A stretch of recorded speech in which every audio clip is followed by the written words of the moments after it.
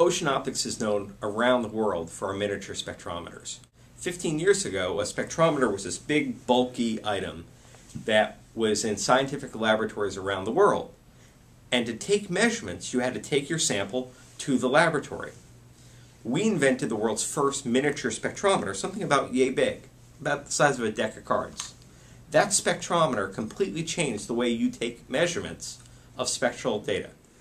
We're doing things here on a daily basis that are mind-blowing.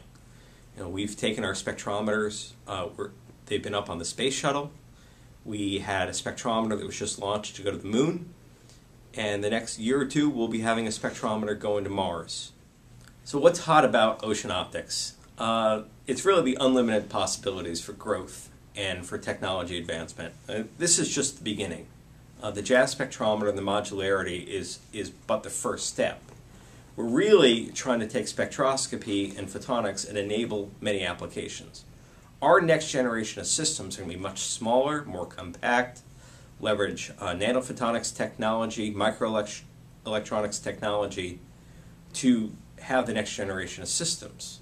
Those systems will enable applications that don't exist today. And that's the amazing thing, and that's what's hot about ocean optics. If we looked, say, 10 years ago and you said the market for miniature spectrometers, you'd say, oh, it's probably 1,000 or so a year. We've actually shipped more than 150,000 spectrometers. That's truly an amazing number, and it shows how photonics technology can be leveraged to change the world. We actually work quite a bit with the high-tech corridor universities. We do extensive work with the University of Central Florida.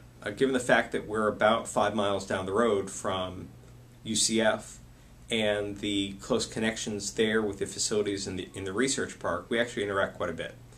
We do work with Creel on characterizing devices, testing new products, designing our next generation systems. We work with AMPAC in the research park for studies of some of our parts. We've also done some work with the University of South Florida. The favorite part of my job, it's hard to narrow that down because there's so many things that go on, but it's the uncertainty.